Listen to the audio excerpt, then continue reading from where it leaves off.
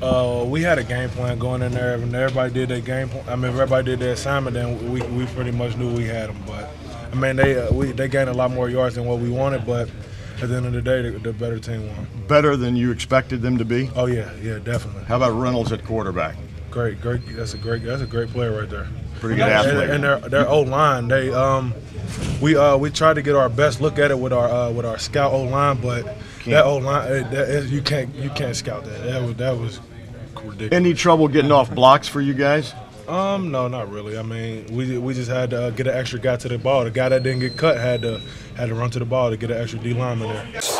We really just come to the sideline, talk to our coaches, talk to Coach Fickle, Coach Johnson, and they get together and they figure it out. We just go out there and do what they tell us to do. Yeah. Are you happy to be back, obviously? Oh, yeah, definitely. I'm so glad to be back. Yeah. You made some huge plays today. I mean, did you feel like you were sort of in the groove a little bit at times? Yeah.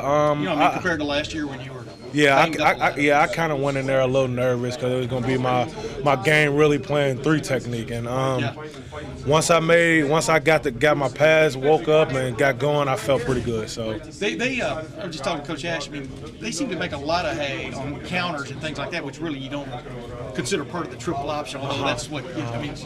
How tough was it to deal with that, knowing you had to get to the outside also? For you guys.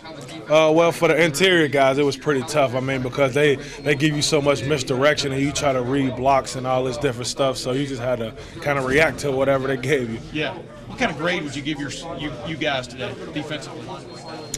I can't really say. I leave that up to the coaches, man.